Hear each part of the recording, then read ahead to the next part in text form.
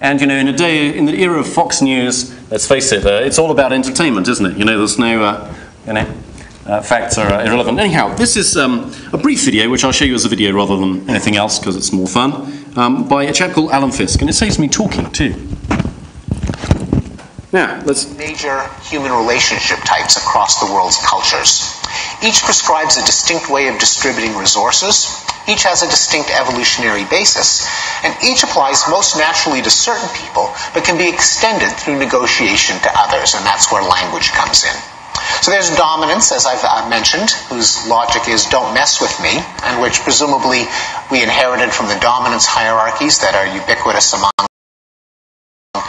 Very different from that is communality, the ethos share and share alike, which evolved by a different route, namely kin selection and mutualism, and therefore is extended by default to kin, to spouses, and among close friends.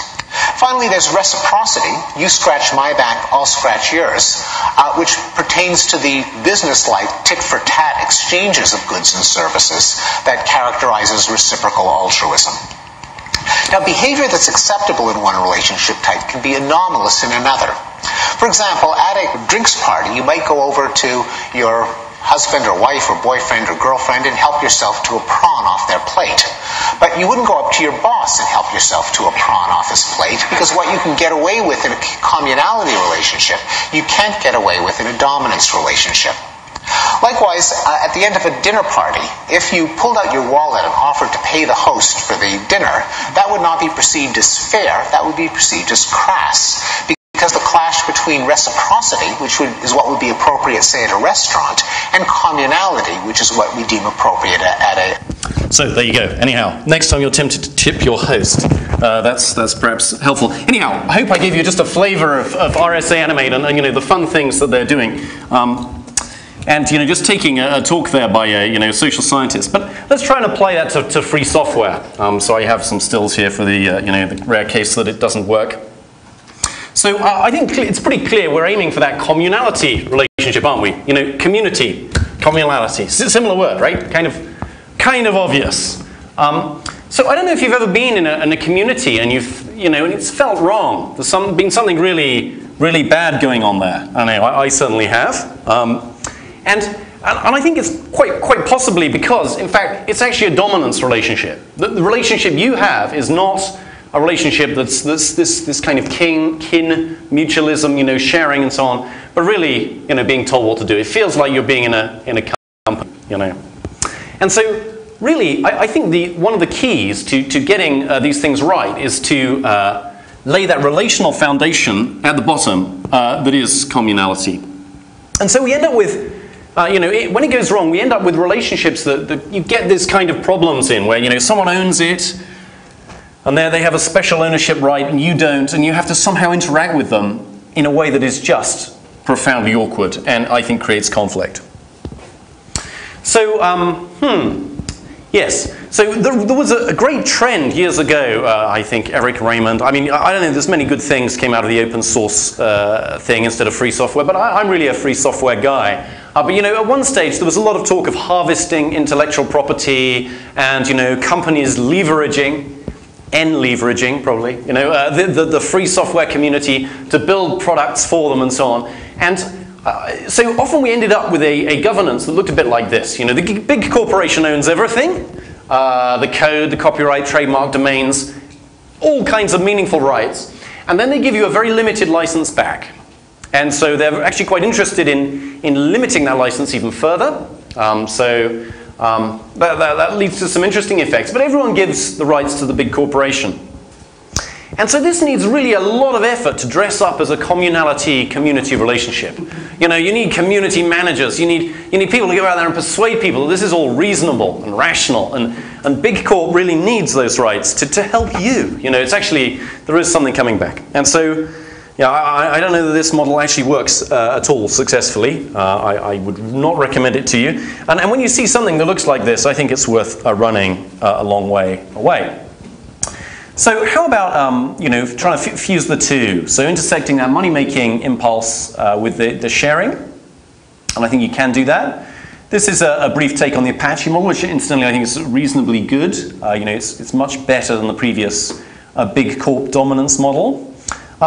So I think, clearly, everyone has a reciprocal, the volunteers who are primarily interested in sharing everything they're doing have a very similar relationship with each other and with the central Apache Software Foundation that licenses things. Of course, corporations get to take the code from that, and then they get to decide whether they contribute any patches back. So this is, I guess the foundation of very, very weak copyleft licenses or non-copyleft licenses, and then what proprietary features they keep. So in fact, in this relationship, you give away a lot of your rights to a central entity, which you could see as that dominant, dinosaur in the middle, if you want to. But luckily, the governance hopefully exists to convince you that you're in control. Actually you're giving it to yourself because we're all in it together and we're all, part of that foundation. And so actually we're just really sharing this. It's an efficient way to share that and you're in control. And that's, a great way to do it. I think there's some concerns about the scalability of that. Obviously the bigger it gets, the less influence you have on any of those things, but it seems to be good. No entity then has privileged rights. Of course, my personal preferred way is a better way, so that you use a weak copyleft license and that everyone is, frenetically sharing in a decentralized way that doesn't require any kind of foo in the middle. And of course, that then builds relationship as the central piece in your community. You don't have a hub and spokes model necessarily around a foundation. You deal with other people and you build the string. The relationships, particularly that we cement and strengthen at conferences, they're really the backbone of everything we do. Of course, you still need some kind of entity for trademark, domain stewardship, blah, blah, blah, all this sort of thing. But I don't know, I think this is much helpful. And being a copyleftist, not having to make the decision as to whether to open source your fixes or not, I think is a profoundly helpful thing. And, if you can avoid this bit too with the GPL, that's kind of good too. So the license then provides a lot more of the governance, creates a very low barrier to entry, much, much better, improves sharing. One of the problems in the world at the moment that I keep banging on about is that in the cloud world, there is no way really to do anything except a big corp type startup, because there's no lesser Afro GPL. And it's possible that the cloud revolution will burn itself out, having produced no reusable free software. What do I mean about that? Well, if you're starting a company, clearly, there is some degree of problems bootstrapping a pure copyleft business model. At least I would argue so. And that having some kind of hybrid where you have some kind of proprietary value add, hopefully that goes away over time, can be attractive. Unfortunately, that's impossible at the moment with a cloud-compatible Afro license. And so typically, everyone does it with an ALGPL outbound. So if we go back a couple of slides, the limited license is then the AGPL, and then they do it with this inbound. What does that mean? Well, that means that basically none of these business models scale. So no one is reusing other people's AGPL code, because the very purpose of it is to own the rights and to provide proprietary things, right? That's why you're doing it. And so my suspicion is that lots of tactically badly licensed code will be left to the world as the cloud bubble collapses. Or maybe it will continue indefinitely, but who knows? So, controversial enough for you? Questions in a minute. Conclusions. Okay, so communality is key. Community is built of relationships. It's not built of mailing lists or governance or other things. Those relationships need to be communality relationships, not dominance relationships, or for paying for stuff. So yeah, dominance actually is death. It kills your community, and maybe it hasn't killed it yet, but it will. Benign influence is much better. And so yeah, weak copylefts work. There is a great deal of goodness in that sort of scalable anarchy that actually reflects a fundamental property of human relationships. That's what it's about. So yeah, encourage your friendly lawyer for the Afro GPL. Yeah, why not? Go and encourage them. So yeah, lots of rambling there. The Royal Society Arts really recommend lots of their talks, many of which I disagree with, but are well presented and thought-provoking. So that's my short talk on copyright assignment communality. Questions? Go for it, sir. Sounds like a promising question. So the problem that you're highlighting with the lack of a lesser Faro GPL, Sure. Is that not the same problem that we had with the GPL for like distributed software? For distributed software, as in multiple machines, used on multiple machines, or non-cloud software. non-cloud software? Yeah, so the GPL, of course, if you're actually receiving the software yourself rather than connecting to it remotely, then yes, what I'm trying to say is that there's a GPL and LGPL distinction that we have for software we receive that's distributed, and it would be nice to have that distinction. In fact, it's really important to have that distinction for the Afaro attempt to extend that over the network. I think that's really important. So does that clarify it, or was it a different question? So I guess you'd have the same sort of, you would have the same criticism for a business model where the code is under the GPL and there's copyright assignments. Right? Okay. It's doomed. I think it's fundamentally doomed. It may look quite good in the short run, but there are so many weaknesses with that. So as soon as you start to try and engage with other people, and I don't think any single company can really take this stuff on, as soon as you try to engage with another company to share that code and to build their company around your code too, you end up with a relationship like this, right? There's all going to be some quid pro quo. Are they going to contribute? How can they ramp up their contribution? How important is it? And a business relationship goes on like this, and I've seen these happen between big companies, and they take up the order of 6 months and hundreds of man hours and negotiation tactics and going in and out and all this sort of rubbish, all of which is totally pointless. In the meantime, the industry has changed, you lost. Much better to have a small piece that's proprietary and a license allows you to do that and share the rest of it, because that is the bit that's going to scale and grow and make your business attractive. So yeah, I would say, a copyright assignment as a tool to grow your business is profoundly foolish. There are much better ways to achieve a good business result, and it drives contributors away. That's my personal experience and opinion, but lots beg to differ, of course. I'm just confused about where you would see a project like Samba with a strong full GPL model for the main code base, and which we have a large number of independent contributors, in fact, and large companies very happily working with each other, building it. We don't see some of these things. And I think that's basically this relationship. Yeah. You all share the same license, you all get the same rights, everyone's happy with that's there.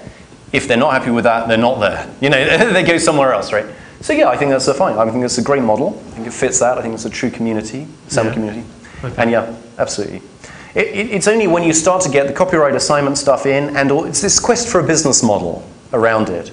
Now, I suspect that many of the people working with you are either doing support, they have a support-based business model, or they're device vendors who are fundamentally selling mostly device vendors. Right. So they're fundamentally selling a solution, and the software is an enabler of that, but it's not really their proprietary value. Their value is in the brand or in the size of the box or getting 3 disks in. I mean, how can you sell RAID systems that have 2 disks in by default? It's just totally stupid. I mean, I don't know. I'm a believer in, anyway, so yeah.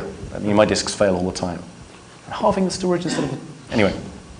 Does that make sense? Yeah. Perfect. Another question at the back. How are we doing for time, actually, Michael? We're doing 2 minutes. Perfect.